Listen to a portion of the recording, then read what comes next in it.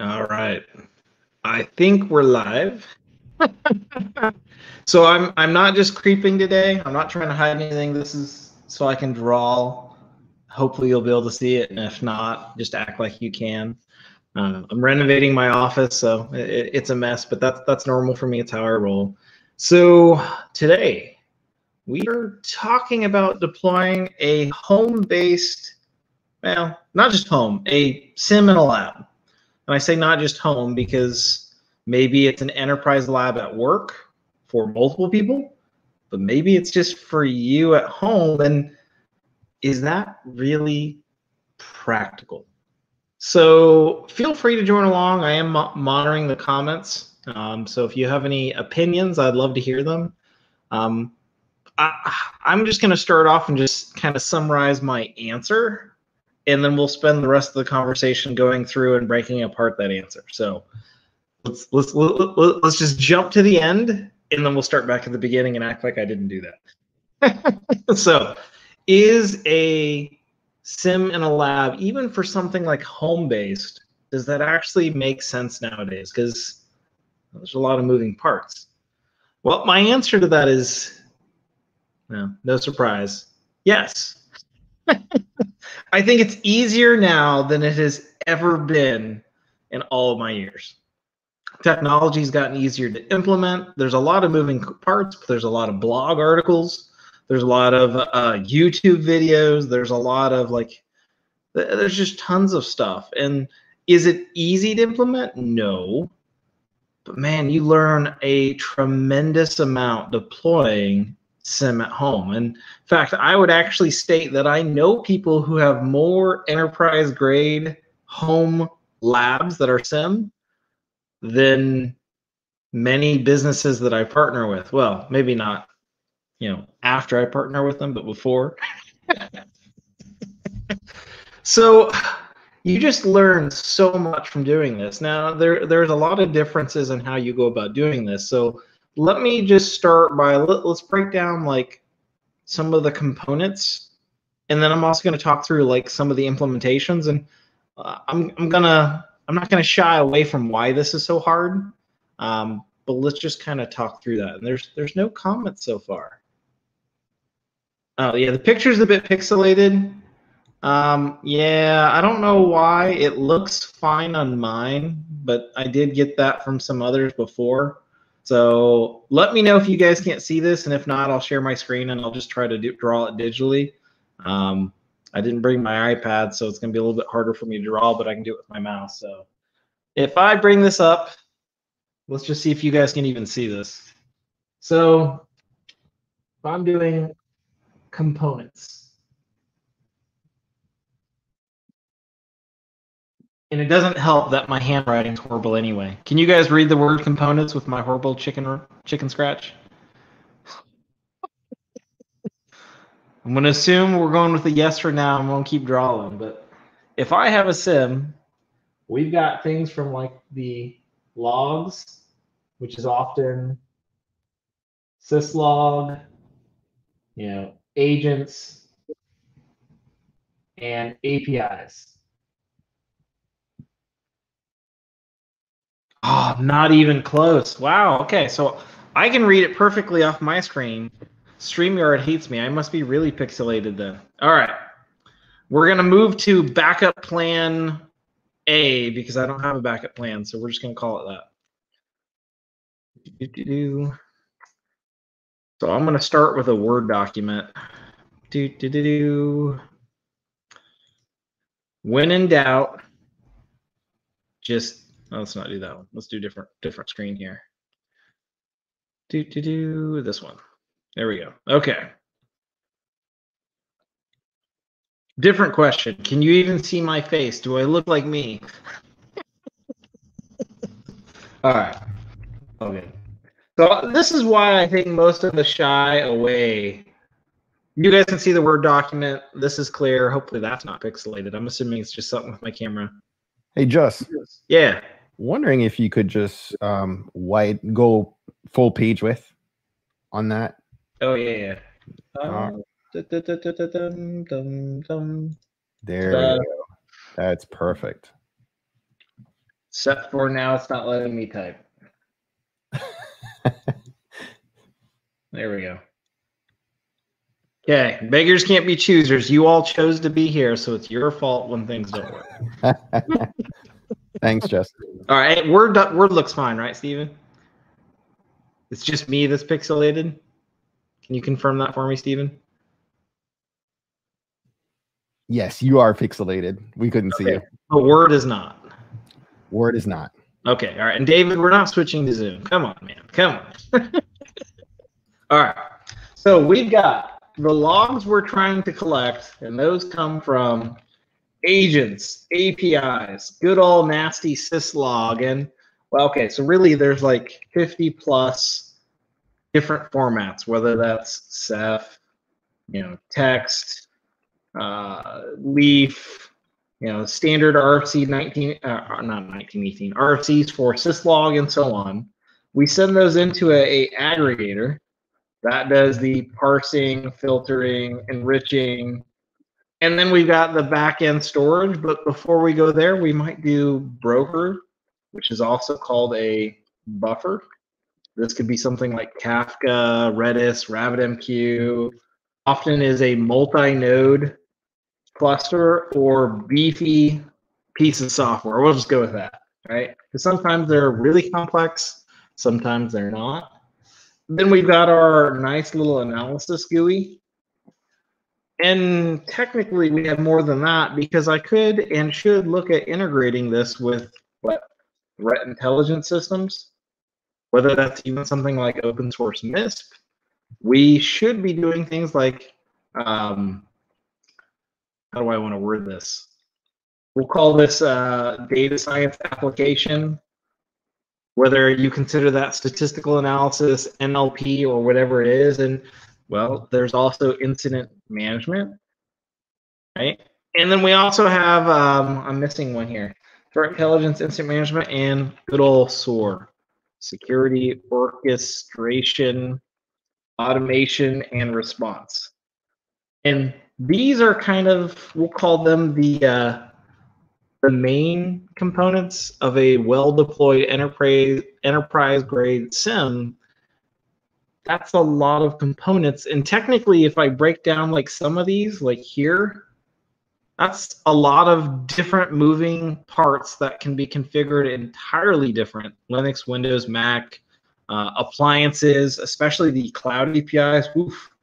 Has anybody had to deal with some good cloud APIs for logging recently? You know what I'm talking about. That's painful.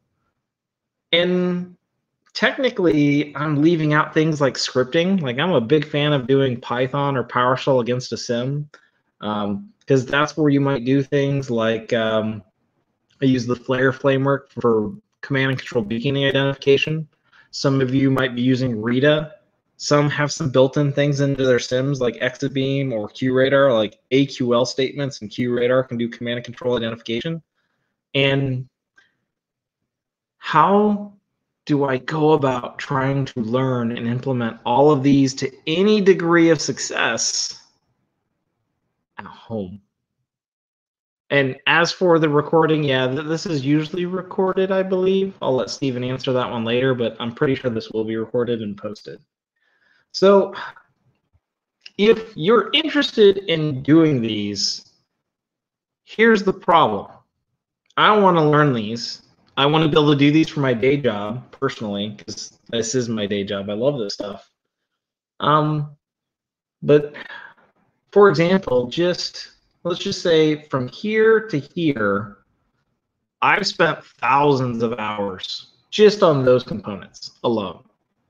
And it's one of those things that's really interesting that when I first started going through it, like, I even did formal training. Like, I've been to Splunk training. I've been to multiple of the Elastic Stacks training, like for Elasticsearch, Logstash, Kibana, Beats,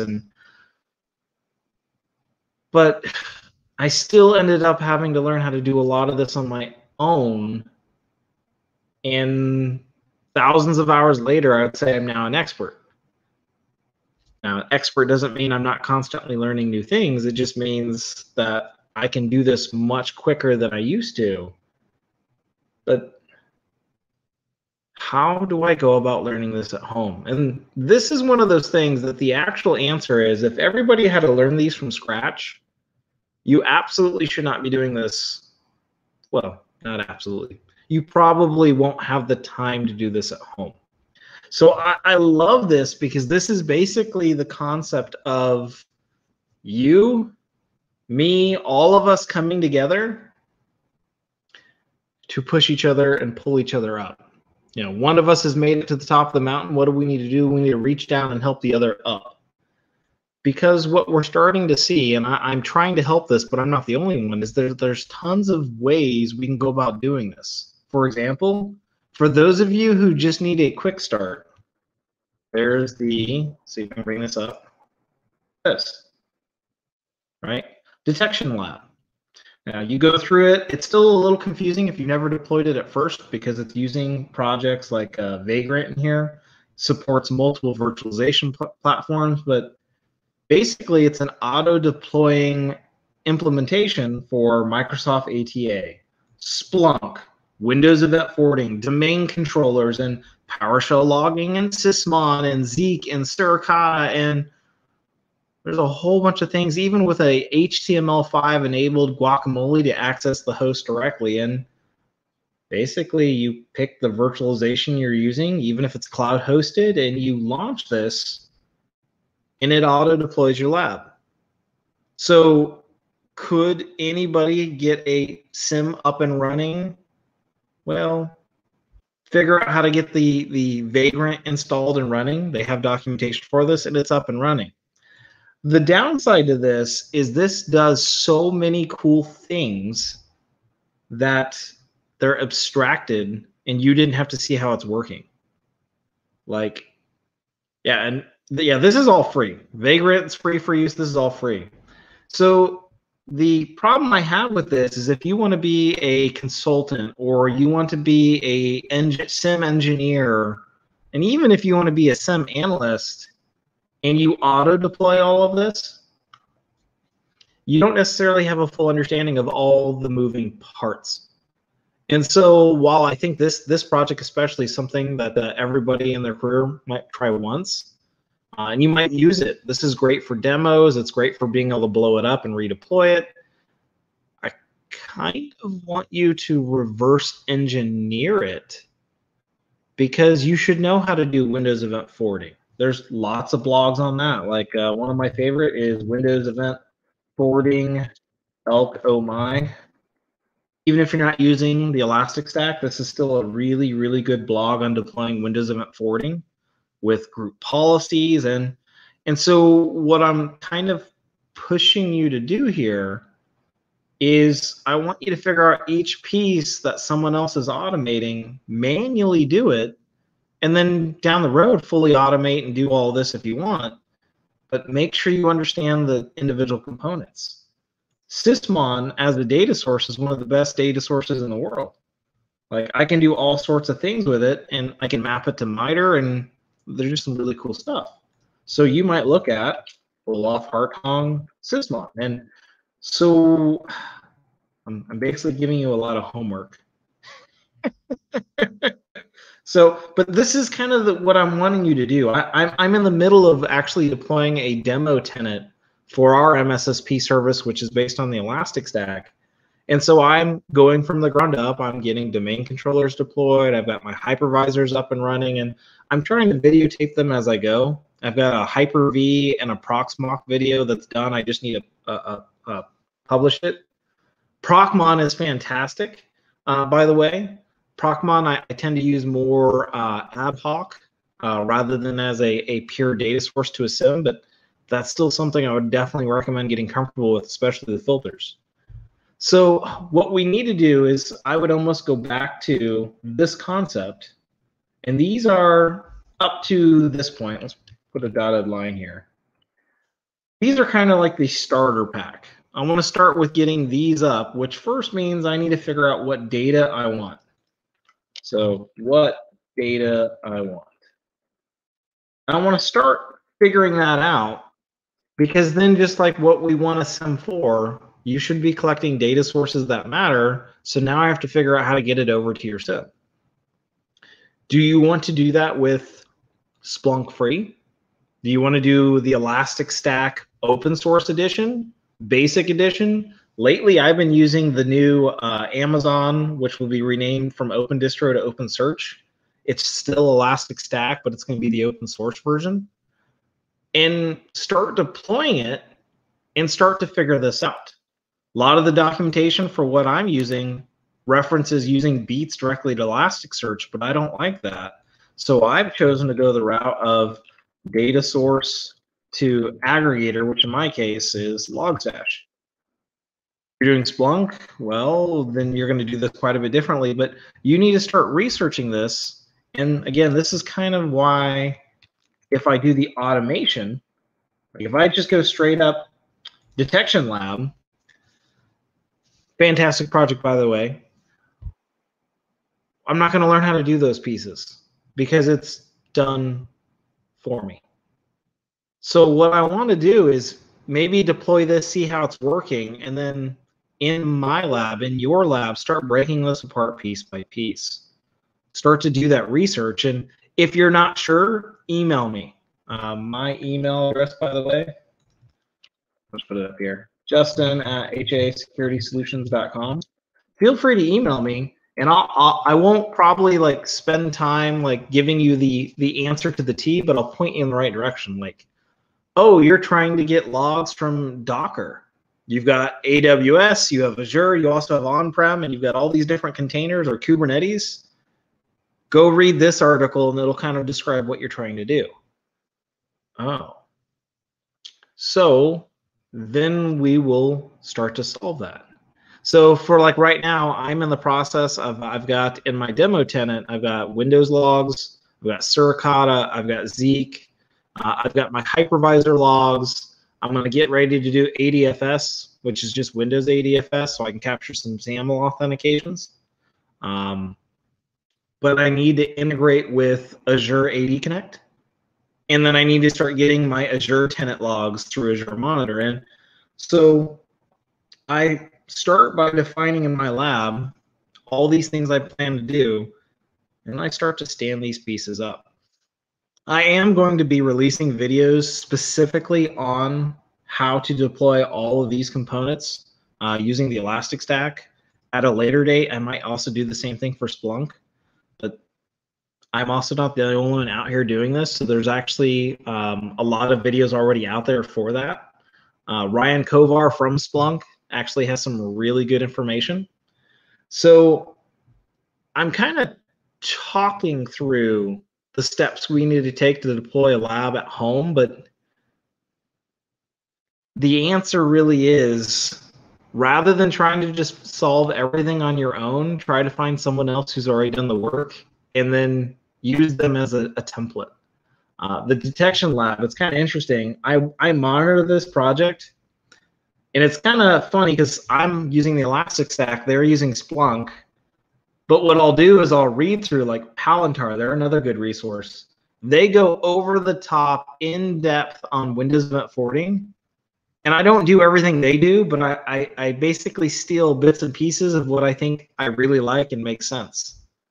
And there are other documents out there of what to log, and I'll steal like the, what makes sense out of those guides, and you just keep going with this. This will break down like group policies specifically, very detailed. It'll go through auditing policies, and I mean, there's what to log from Mick Douglas and his crew. And so what I want to do is find who do I want to steal this information from. I'm sharing some of the resources now, like what to log, Sysmon Modular, the detection lab. Another project that I really, really like that I always follow out of here is generic signatures. Because with this, I basically pull down about 600 automated alerts, detection techniques, but they'll work in Splunk, they'll work in Elastic, they'll work in QRadar. And so even when I get, oh, you know what? I didn't even put that in here. Alert engine. There's a lot of moving parts. So I basically go through and how can I solve this the most? Sigma generic signatures, right? This for me ends up being Kibana or Python.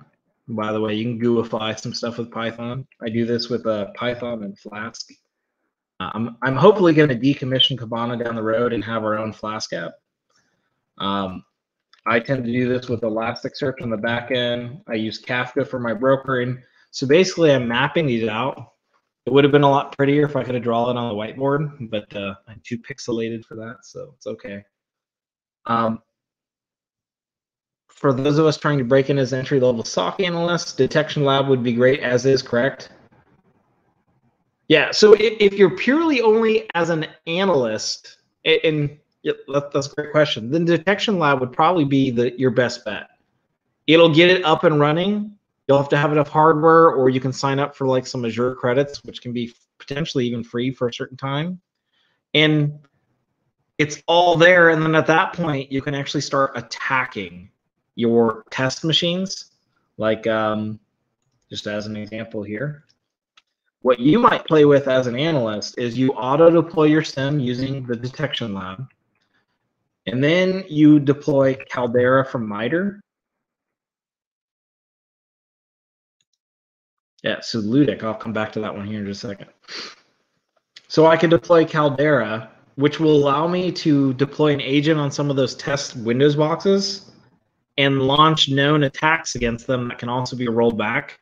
And then as an analyst, because your primary concern is you're trying to understand the data sources and how to catch what's going on, so you're staging things against it and going from there.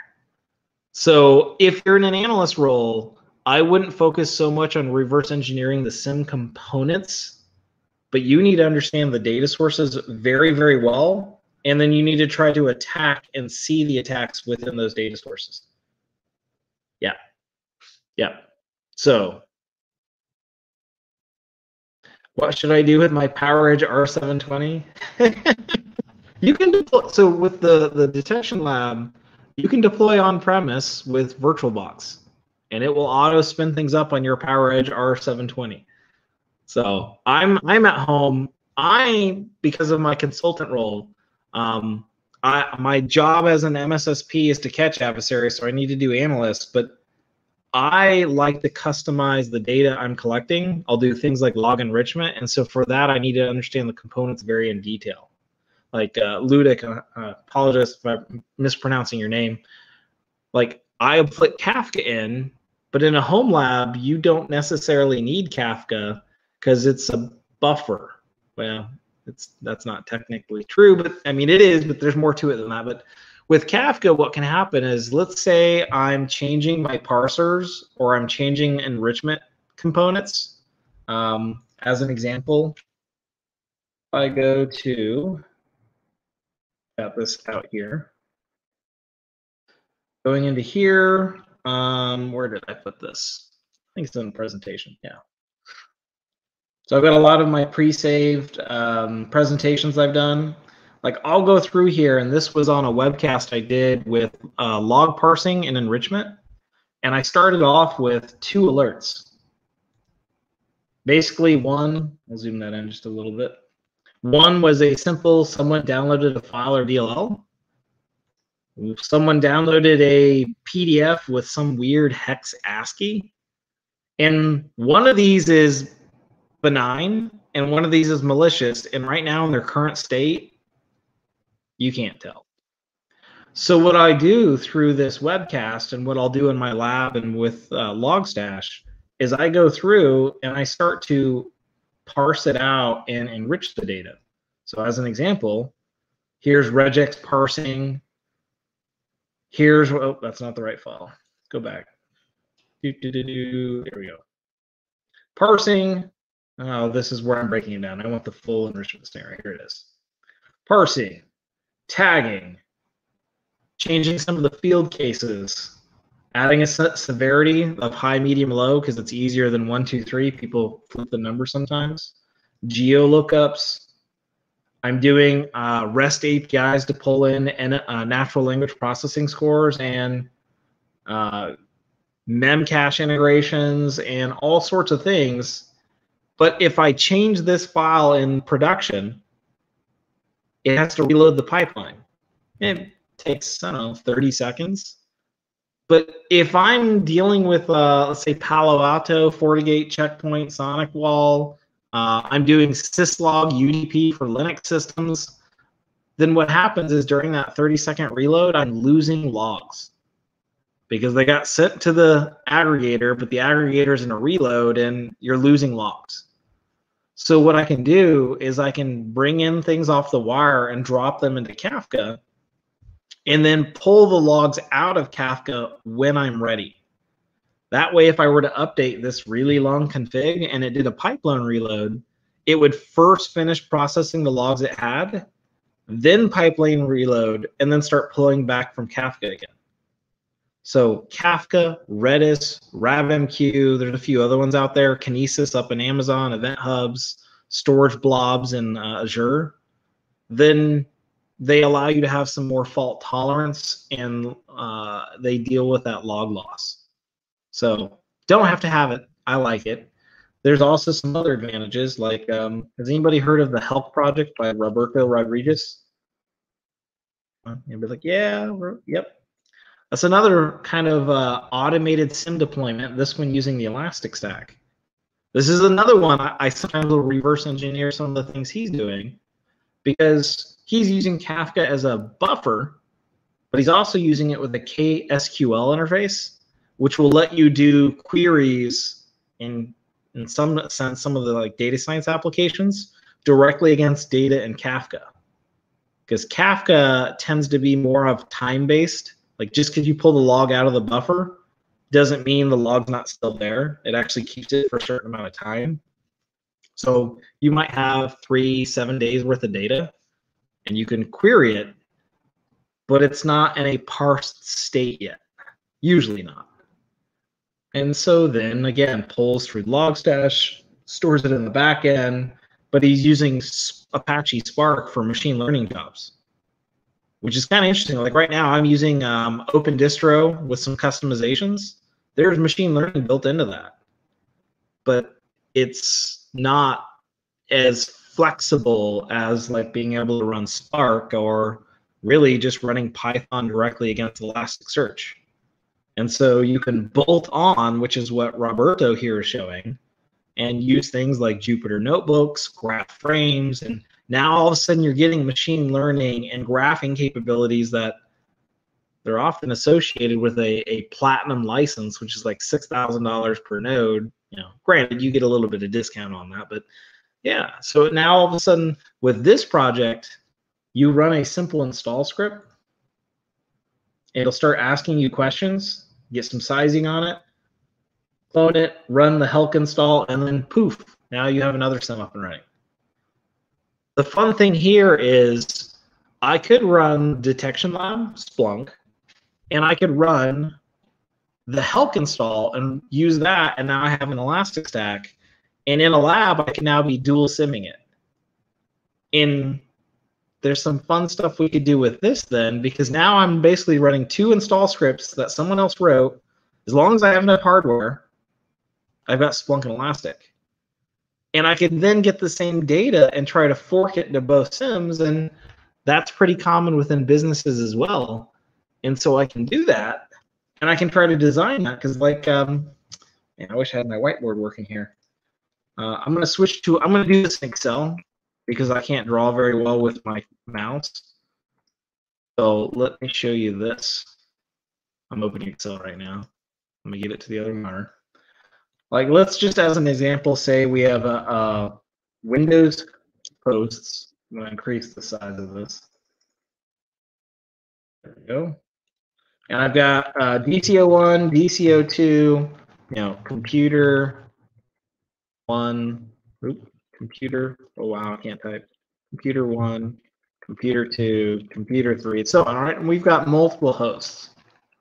The problem is, you in your lab, or many of us in our employers, you've got more than one SIEM, right? And even as an analyst, this is problematic, because the way you search in Splunk is not the way you would search in, you know, QRadar, Logarithm, Elasticstack. And so I've kind of got to learn a little bit of both of these. But How do I get the logs to both? Any thoughts on how you would address this? So I'm pulling the audience here. How would you try to get logs from these assets to both of these SIMs? What do you think?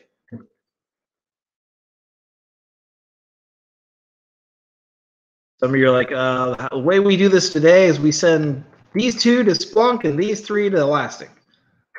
Open source log magic, Scott. Yes, I like it. File beats. So if you're doing Elastic, you're probably doing WinLogBeat. So what I could do is I can install an agent, which means I would install on each one of these assets WinLogBeat.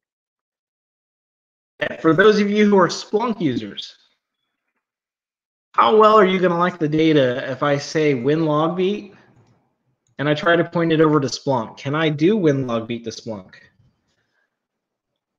WinLogBeat will let me go direct to Kafka, which I could pull from Kafka to Splunk. I can go direct to Logstash, which is not Splunk, and I can go direct to Elasticsearch. So the Beats framework's not going to work for Splunk. So at this point, we've enabled Elastic, but Splunk's not going to work. Put PubSub in between, that could potentially work.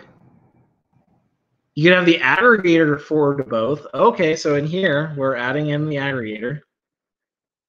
I'm going to go back to this. So in this case, I like to use Logstash. I could do Logstash to both Splunk and Elastic.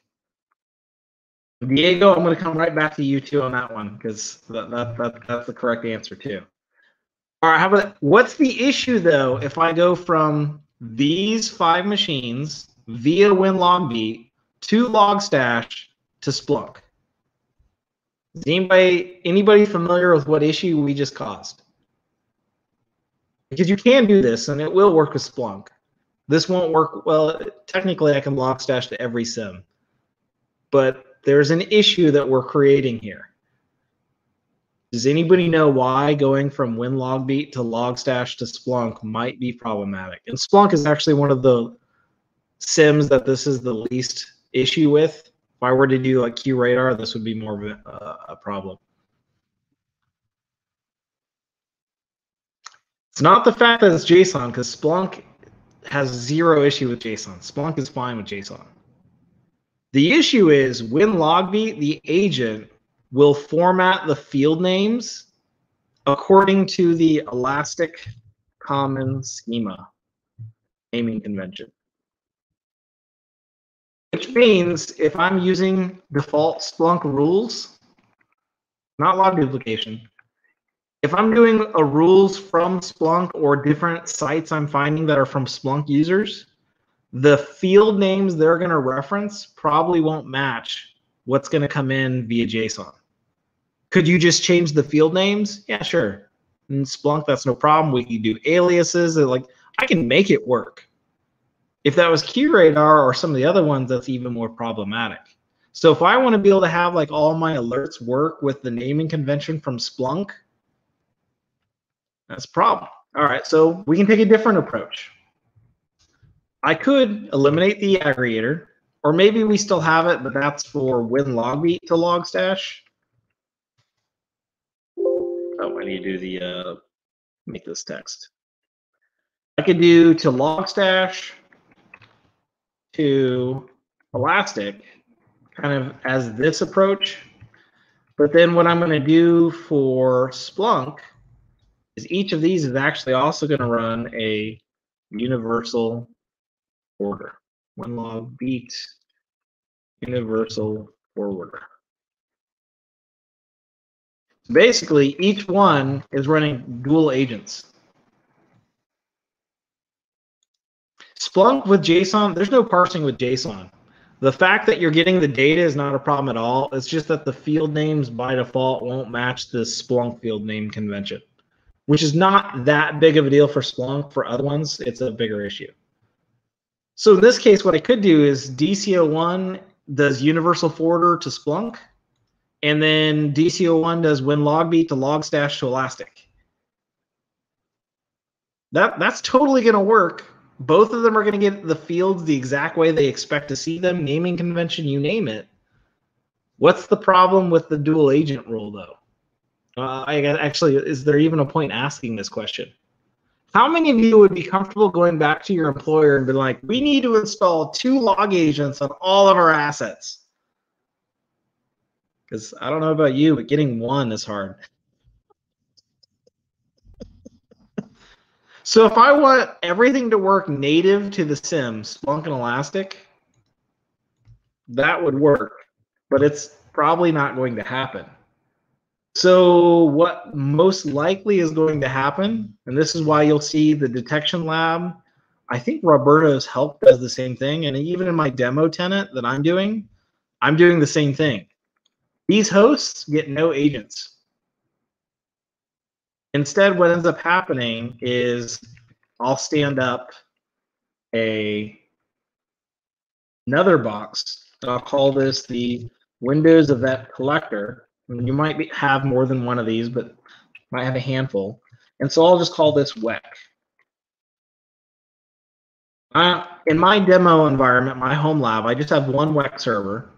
And so what happens is each one of these boxes sends their logs natively with Windows Event Forwarding controlled via GPO to a WEC. And then on that WEC system, dual agent install. Because it's a dedicated logging server, and I could have 5,000 devices all pointed to one WEC, and instead of installing 2 agents on 5,000 devices, I install 2 agents on one asset, the WEC.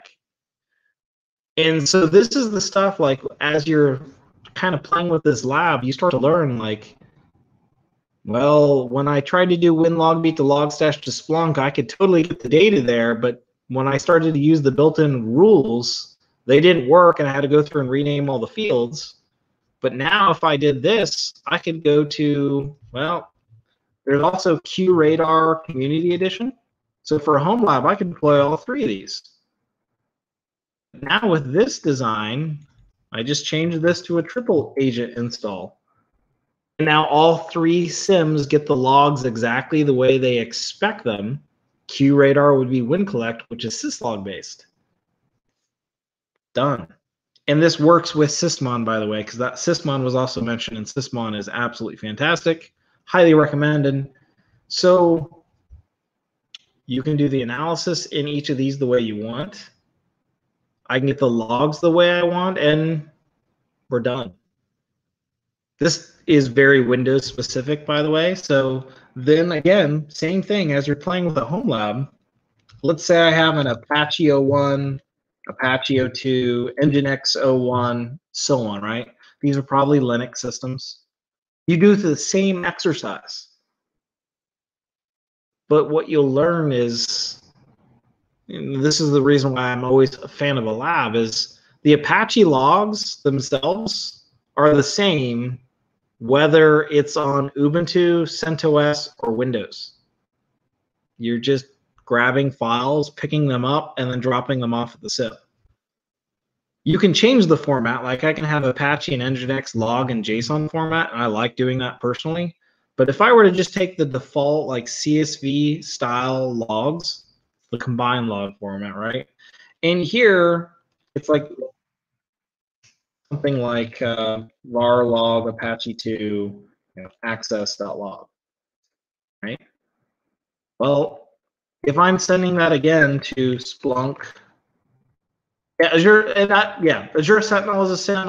Anything we can play with, I'm good with. So Splunk, Elastic, I'll do Azure Sentinel over here for you, right? For the most part, it doesn't matter how I pick up the log so long as these understand it. So I could do, for example, in this case, and again, I'm not recommending this, I'm just saying it's an option. Like I can do NX log and have it read the log and send it directly to Splunk, send it directly to Elastic. Sentinel, you have to use a little bit of some of their like relay system, but I can still do that because I'm just dealing with files. So going then to the question of what about Linux? Well, on these same systems, because these are Linux, let's say it's CentOS or Ubuntu, I'll have stuff like varlog auth.log. I'll have varlog kern.log, and in order to catch certain type of attacks, I want this. Yeah, 5 giga logs for Azure Sentinel for free. Yeah, throw it in there, try it out. That's totally fine. And Azure Sentinel will take Azure monitoring a lot easier than some of these others, even Splunk or Elastic, because it's Azure to Azure. It'll be a little bit more work for some of the other ones, but Azure Sentinel's got a lot going for it. It's still pretty cool. So remember, with Linux systems, you're dealing with, again, files. Now, I mentioned nxlog. I could technically use something like FileBeat, or how about this? syslog ng, rsyslog, syslog-b. The syslog daemons built into them. At the end of the day, when you're dealing with these style of logs, all you're really doing is picking them up and then throwing them over to your SIEM.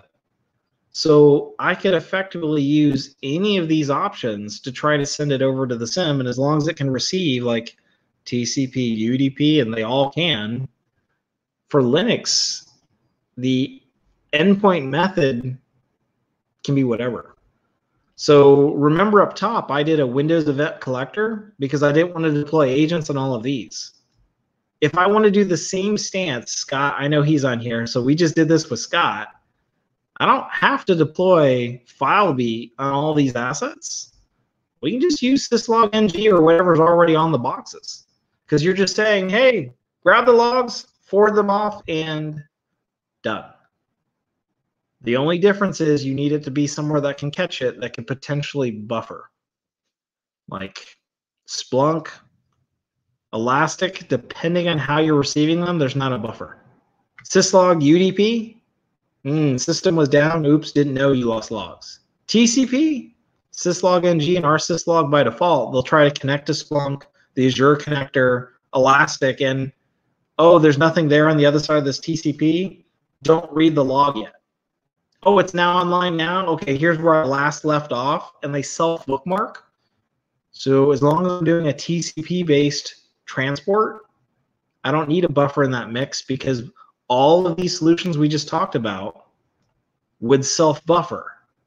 It's your switches, your firewalls, your wireless access points, your hypervisors that don't self-buffer very well. So this is why I like the lab stuff so much, and that's really what we should be playing with our work environments too, is what's the challenge? What am I trying to solve? Do I have to have more than one SIEM supported? And you go from there. Because then on the same token, if we assume the data is now at the back-end SIEM, let's say you're trying to say something like alert, 50 failed logins in, I don't know, 30 minutes. I don't care. And you're trying to alert on that. Well, Splunk, Elasticstack, QRadar, Azure Sentinel, you might have to have a different rule for every single one of them, because the field naming convention is different per product. So that's where I go back to. I really like the Sigma project, which is this one, Sigma, because in here it helps me solve that. I write a rule in one format, and then I just convert it to the different SIEM solutions. And now I have the same rule that works across all of them. The format's YAML. It's not the prettiest thing in the world, but, and then on top of that, sorry, I'm scrolling so fast. By the way, here's some of the targets supported. I also can use the Sigma to attack against the rules that I'm defining, and it builds a heat map that I can track my coverage. So it solves multiple things for me, and my favorite thing is it's full of rules. Even like cloud, here's some AWS stuff. I didn't write those, they're just there by default. That brute force rule is probably already in here somewhere, like against some of the built-in logs. I'm just gonna open one of these up. And so we can see stuff like, here's like taxi references and MITRE attack techniques covered. It's a universal rule that will convert and work across all the platforms. So that means if I, instead of writing a custom rule for each of these, I instead just put in a Sigma rule. Get in for Sentinel-2 because Sentinel supported. Now, if let's say I'm on Splunk, but I want to switch to Sentinel, or I'm on Sentinel and I want to switch to Elastic-Stack, I'm on Elastic-Stack, I want to switch to QRadar, your rules will move with you. Meaning your architecture was designed in a way that you're not vendor locked in. You already have the right data sources. Again, new vendor. If you did Windows Event Forwarding and Collection, you would just drop the new vendor's agent and you're done. Linux systems were always just files anyway, so as long as you bring it in and it gets parsed correctly, your rules will continue to work. This is the stuff I like with the labs, because now I could have detection lab, I could have HELC. I'll come out with a video, I don't know, probably in the next month or two, that will walk through how to do a custom open distro based SIM with no limitations, multi-tenant, SAML off. I'll probably integrate it with like Azure for MFA and all the Azure and AWS monitoring as well. But that'll probably be a month or two out. But I'll walk you through that. And what you want to kind of get in the lab, if you're truly going to walk through it all, is as an analyst, I'm analyzing the data regardless of the SIM. Shouldn't matter. Data is data, right? But is it? Because all the enrichment stuff that you can do for really any of these SIMs, it's not on by default. So as an analyst, I need to understand what I need to do my job. So if I say, oh, I have a DNS log, but I need to know when it was registered with who is, if it's a potentially randomly generated domain like a DGA, the length of the domain, like I need all these different things. The data is the same, but those enrichments need to be added, whether it's at a SOAR, at the SIM, both ideally. And so you need to understand the data enough to pass it to the engineers to be like, hey, could you give me this? As engineers, we need to figure out what's the best way to get the data from the data sources to the SIM and how we can do the alerts against it without wasting our time if we ever change. So, yeah, I'm totally glossing over how hard this actually is to start going through it, but start with the detection lab, start with HELC, and again, I'm going to do a walkthrough by walkthrough doing like an Elastic-Stack in the future, and we can do that a week from next week, because I'm teaching next week. I'm also going to do a introduction to Docker. So if some of you are unfamiliar with containers, how they work, how they log, that's going to be a technical dive. We'll actually walk through just nonstop demo, because I had someone who that doesn't understand Docker or containers the way they should, and so I'm just going to do a quick deep dive on them for them. A quick start, we'll call that a jump start, right? And I'm hoping to keep doing some of these type of things. So I guess since you're here, I think I did this the last talk we did, but the other piece in your home lab that I want you to try to slowly build to, think of this session more of this is the checklist of the things I want you to be aware of. And then in future sessions, I'll try to go through, here's how you actually do it. I also, and I know as a consultant how helpful this is. Oh, I also want to go through and do MITRE mappings. So what that means is I want my SIM infrastructure to spit out information. Like, for example, here we go. Hopefully this still works with the newest version. If not, I'll just go an older one. This would be like if I did the default Windows domain audit policies. Purple's good. We want purple. When there's no color, means that I don't have that data source. So what I'm doing here is I'm building on MITRE detect right here. And it's a visual editor. I'm just going to bring up the web page for this. It is here. And I'm going through and I map out my data sources. Add data sources. You can start typing letters and see like Active Directory stuff. And well, by default, just like with Windows installed, you've got some good logs, like logon monitoring. You can still do some of that, but So what I need to do is figure out what data sources matter and why you keep hearing me plus others in chat say sysmon. EDR would also give you this as well. Is if I just add sysmon to this mix, that's the only thing I add. Native Windows, Windows sysmon. Now I can talk to management and I can justify why I need certain things. But there's another problem I'm not solving here. Basically, what I did in this diagram is I'm figuring out what assets and what data on those assets. So these are Windows boxes. All I said was Windows plus sysmon gave me this coverage. Yeah, that's really good coverage, and it honestly is. But coverage without rules, like automated detection techniques, machine learning, anomaly detection, like I don't care what it is, but without something to help, okay, within these data sources, we found this bad thing happen, analysts go fish. Are you expecting your analysts to manually dive through all this data? Yeah, that's threat hunting. Okay, threat hunting is great. You should do it, but you can't do it real time all the time, and you shouldn't. Well, it'd be cool if you could, but we can't. It's not practical. So I need to use things like Sigma again, which has these MITRE mappings. And in there, I can generate with that Sigma to attack another heat map. But that one looks a little different. It looks like this. So now I have what I can see, potentially see, and I have automated rules against these boxes. And then I can go in and be like, okay, well, show me where I have an automated alert, but I don't have data. I think oh, no, okay, I know what this is. False, false. I need to right click, select annotated. I do this every time I do this demo.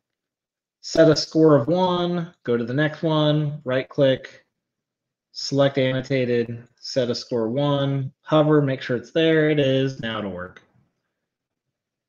Create layers, same thing, and boom. There we go. Okay. So here where you're seeing blue, this is embarrassing. This means that I have automated rules that will find evil, but there's no data for the rule to run against. I wrote this cool rule, but it's never going to fire because there's no data. Oops. Well, the reverse of that is where I have data, but I don't have automated alerts. Notice I got quite a few more of those. So these might be areas where I need to put some automated alerts, or hopefully I do have threat hunting against it. So now notice this whole SIEM architecture in this lab it's designed to help me figure out gaps, understand if I even care, and I keep taking it farther and farther into building this out. I'm learning the architecture, I'm finding the faults, and going from there. Yeah, and this is not going to be immediate. You're definitely going to learn over time, and yeah. So we've got 6 minutes left. I've pointed out a few resources for helping auto deploy a home lab, so you can bring it to anybody's fingertips, right? It would be great for you to try to bring in even things like some of your smart home devices. If you can get logs off of those, it's just fun. I currently play with Home Assistant. Home Assistant's really cool, and you can get the logs from that and stream it to one of these home lab type things, or Azure Sentinel. I don't care. Can I share all these links, please? Oh, let's see here. Steven, if I put these in private chat, can you move them to general comments? Because I still, for whatever reason, don't have access to that. I'm gonna put them there, and then I'm gonna force Steven here to put them in general chat. And yes, I'll start sharing these.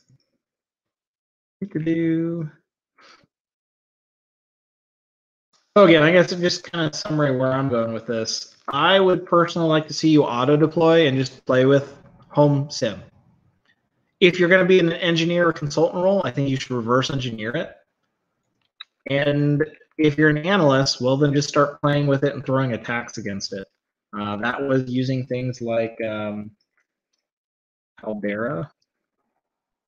And there's also Atomic Red. The reason I didn't reference that one earlier is Caldera is kind of auto-deployed as well as Infection Monkey.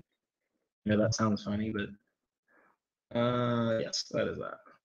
These will let you deploy an agent. It'll auto-launch attacks for you, and you can roll them back, and they map to MITRE techniques, so you can figure out what's going on. So, to do this one.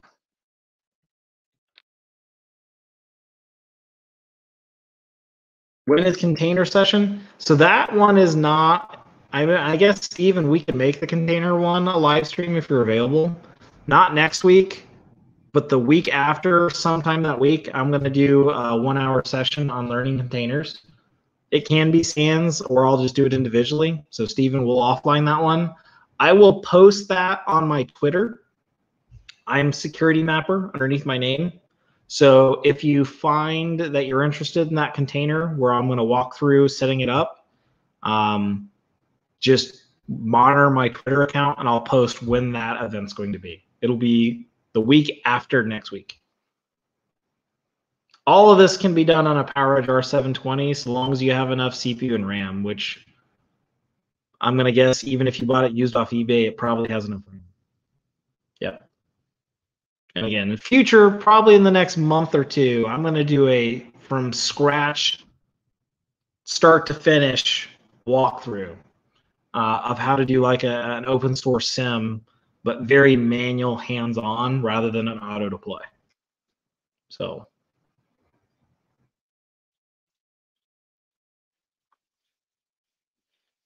And if you're referring to the page where I list a lot of tech systems, you're probably talking about a YouTube video where I'm talking about lab hardware. Keep in mind, even though I'm going through all these different pieces of hardware that you can have for your lab, you don't need to have those. Those are just possible suggestions. At the end of the day, all you really actually need is a desktop or laptop with enough RAM, and you could deploy all of this. So you don't even have to buy anything so long as you have enough RAM and CPU.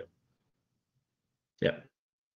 My internet connection's very fine. I don't know why I'm pixelated on my side where I'm seeing the webcam. I'm not pixelated at all. Previous ones I haven't been pixelated, so I don't know what's going on. I mean, I can get 1 gig plus on my internet pipe.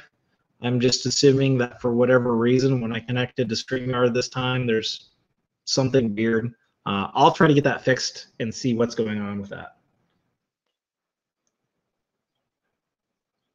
So, yeah, so David, you'll be fine. Yep. VirtualBox, VMware Workstation, something like that, and off to the races you go.